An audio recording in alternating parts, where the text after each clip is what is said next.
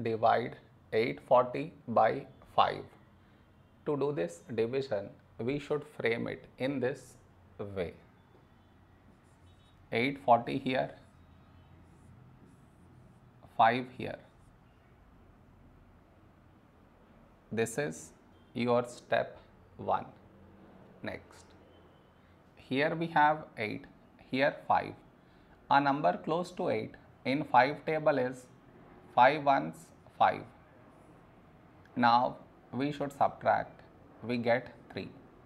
After this, bring down the beside number, so 4 down, so 34. A number close to 34 in 5 table is 5 6 30. Now we subtract, we get 4. After this, bring down the beside number, so 0 down, so 40. When do we get 40?